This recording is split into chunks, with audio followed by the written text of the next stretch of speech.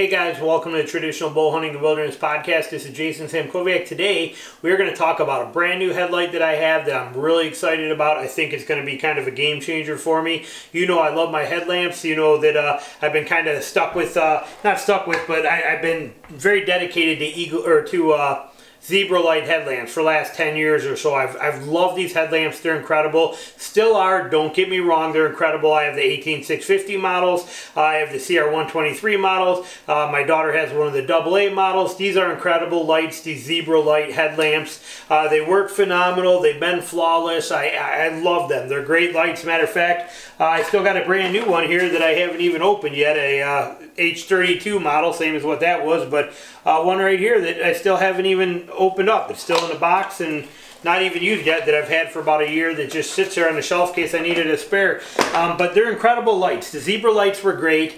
This new one is something that I wanted to try out because of some of the things I found on it that were interesting. Number one, the simplicity of user input for the functions on this one was way easier than all the click, hold for high, low, medium, double click between H1 and H2 and all the different things that the Zebralight has.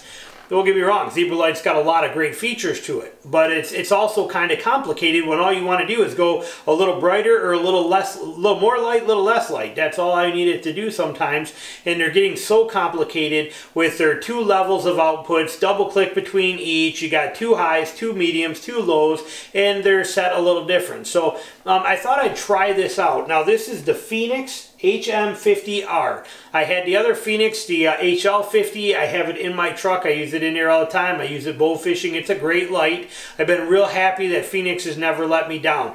I've had that for about 2.5, 3 years, and I use it quite a bit for everything. And it's also my around camp light that I use so that I can sweat in it, be around bonfires, and not have it get on the one that I carry in my pack. So with the Zebralight being in my pack and that Fenix being my general use light, I use that Fenix a lot. When they came out with this one, it addressed some of the issues with that one, and I like this one better. This is it. This is that Fenix. This is that HM50R. I'll bring it in where you can see it here.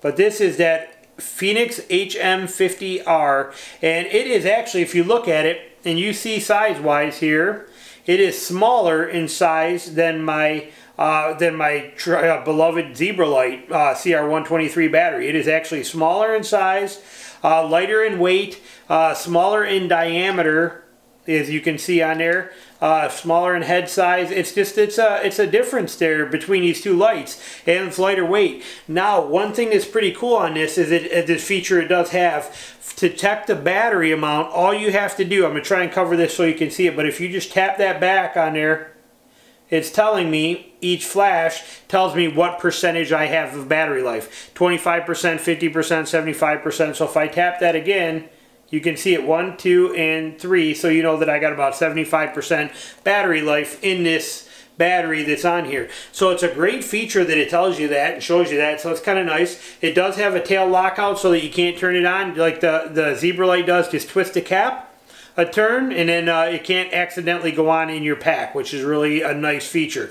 Twist the cap back tight when you're ready to use it, and you have it. Now, the functions of this light are what's phenomenal on here, is the fact that you only have 4 modes. Okay, the Zebralight was great if you want a lot of stuff, but again, all you need to do is, I want to be able to use a medium mode when I'm walking into my stand, and so I can see. Once I get to my stand, I want to be able to click down to low mode, and I want that low mode usable. I don't want moonlight or something like that. I want it low enough that I can use it where I can see my hand. So when I throw a strap around a tree, I can see right here when I buckle and lock it, and as I'm moving up. And if I got to disconnect my lineman belt, I can see. That's all I need low mode to do. Let me climb the tree and get up there sweet and easy. So it comes in real handy with low mode, and then medium mode, which I use when I'm walking in a lot.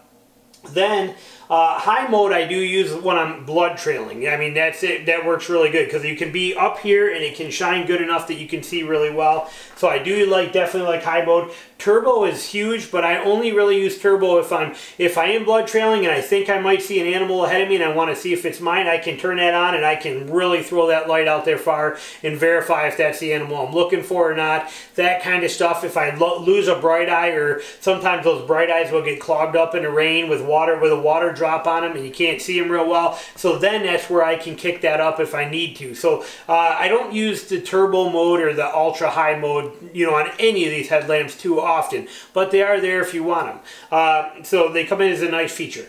Now, the way they have it set up, the other beauty of this light is it runs on 2 different battery options. You can have a single CR123A battery if you want to, just a standard single one, or you can run their new 16340 rechargeable battery, which is what this is right here. This is a 16340 rechargeable battery. It's the same size as a CR123.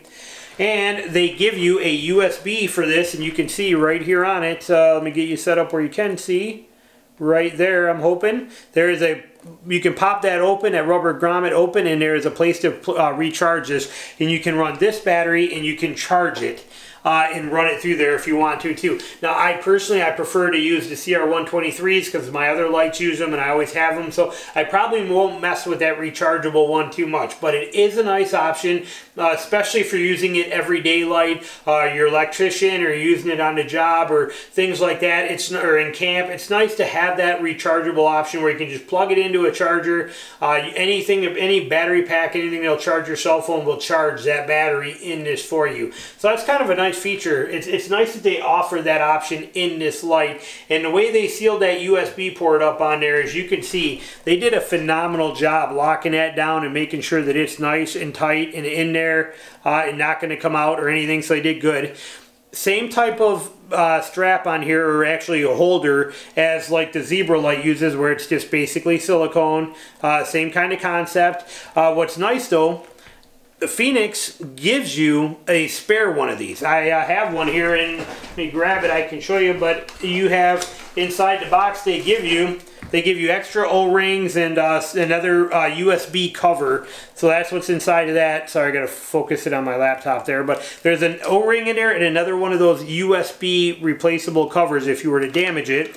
They give you the charging cable, which is really nice for that, and then they also give you a spare holder setup, so you have one more of these if you were to need it. So that's nice. They give you all that. I know for Zebralight, it was like 12 bucks plus $8 for shipping to get another one of these silicone holders that I bought for one of my other lights.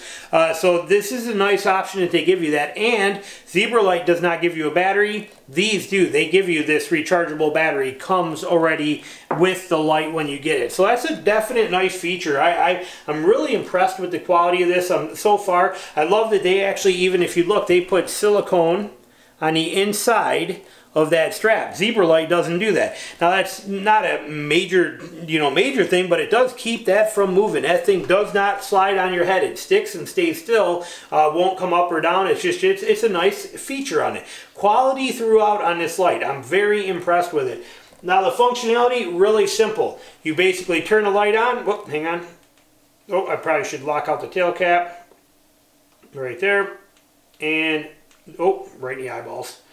So you turn the light on by the side button here. I'll turn it back off. But right here on this, you hit the side button on there and it turns on. And it does have memory for whatever your last setting was. But then you click right through. So here's low mode, okay? So there's low right there like that. You click it again and you go to the medium mode, which is a little bit brighter. Basically low mode is, actually let me start that over so you can see it here. We'll go right through them. And, alright, so you got low mode right here. I'm watching you on a laptop, see if I can see you there, but that's low, coming in at 4 lumens.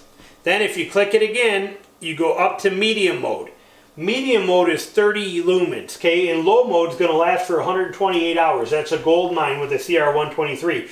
Medium mode is going to be 30 lumens and run for 48 hours. 30 lumens is perfect for what I need to walk in and out of a tree, into a stand, into the woods. Perfect. Lights everything up around me well enough that I can see it. Not too overpowering. Doesn't take away from your night vision too bad. It just does a great job. So that medium mode is perfect. When you go to high mode is also a phenomenal one. So when I go up to high, what you're seeing there, that's 130 lumens and it's going to last for 14 hours. That's a beautiful zone right there. That's a great place to be at. I mean, that gives you, it's a nice, the way they have spaced out the lumen modes on this is incredible. And then if I need more, I hit that again and I go straight up to turbo, 500 lumens on that thing, which is just screaming bright.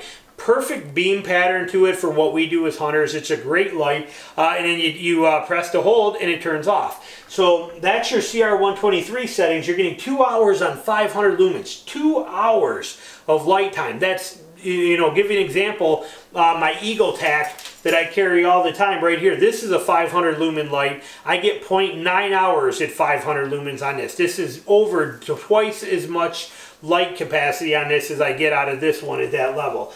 So that 2 hours at 500 lumens, incredible. Now, when you jump over to that rechargeable, these get a little weird. I don't quite understand the way it works on here, because you jump up a half hour, you actually on high get 2.5 hours out of this light according to their site on that rechargeable battery.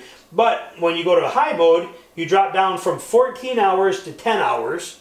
But you did gain that half hour on turbo. When you go to medium, you go from 48 hours to 24 hours, and on low you go from 128 to 90. So you're almost kind of cutting in half your usable zones that you would use by going to the rechargeable. So I'll stick with the CR123s, but it is nice to have that option, and they do supply you with the battery. So it is a great setup. I'm super excited to try this light. I love the lightweight factor of it, and if it turns out to be as good as I'm expecting it to, this may be my new go-to light. Fenix is a great company. They build rock solid stuff. My other light from them has been phenomenal. We have a couple of their flashlights laying around somewhere that do a great job as well too. I think one's on my bow fishing boat, but they're good. And they're not ridiculously priced. This thing is not much money. Actually, it's less money than the Zebralight model is. So I'm excited to try it. Something that you might be interested in. Fenix HM50R headlamp. Like I said, there's the benefits to it, but I'm pretty pumped about this thing. We're going to take it out and use it this season and see what it does, but it is 100% waterproof, shockproof, scratch resistant. Got the tail lockout on there, which is super nice, so when I put it in my pack, there's no chance of it turning on automatically. They put a lot of thought into this light. The HL50 that I have had for a few years was a great light, but not quite. They've really taken it to the next level with this one and put it into that Zebralight playing field, and I think they've done it better for what we need. So I'm really excited to try it out, check it out. I will put a description down below for you so you can find it and see all the specs on it. Highly recommend you check it out. While you're in the description down there, on your way to there, hit the subscribe button down below. That way you get all this information that I'm bringing to you. You get updated whenever new videos come out, and thanks for watching. I'll be back with more stuff soon. We'll talk to you later. Bye.